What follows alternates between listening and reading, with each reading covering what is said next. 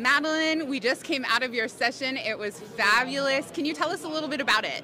Sure, yeah. So my talk was about the divide between developers and security teams and some of the things we've tried at Trend to help bridge that gap, share some knowledge across the teams, things we've had success with, things that we're still learning from, and just our experience.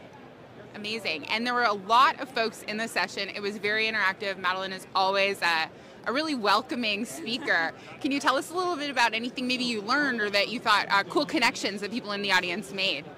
Yeah, I got a lot of audience participation. I was throwing out some swag at people. I need to work on my aim is one thing that I learned. I got better as the session went on.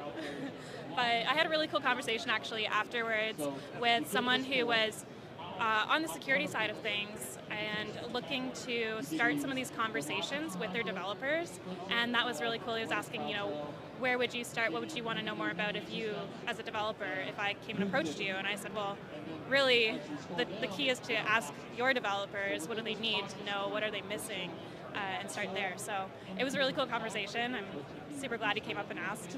Awesome. I think that's one of the cool things about this show, right? It bridges kind of the developer view and the security view. What have you thought of AWS Reinforce 2022, Madeline? It's been a lot of fun so far. I've met a lot of really cool people. Highlight for me was probably the Women in Cybersecurity meetup yesterday.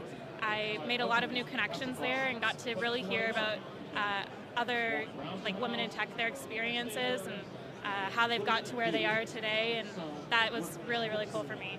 Awesome. Thank you so much. If you didn't have a chance to see Madeline's talk, it has been recorded. It is called Plot Twist: Developers Do Care About Security.